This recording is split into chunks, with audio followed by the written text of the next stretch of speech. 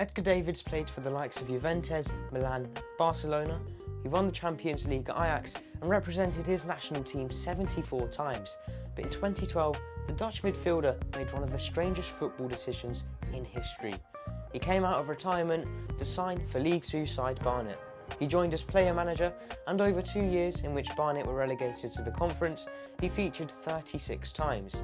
His shirt number was initially 38, although he decided to make himself number 1, a number usually reserved for goalkeepers, in order to try and set a trend.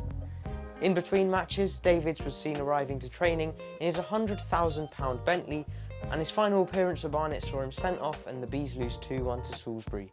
He resigned a month later, nicely summing up his strange but well-remembered time at the club. Do you think this is the strangest football transfer of all time? Let me know in the comments.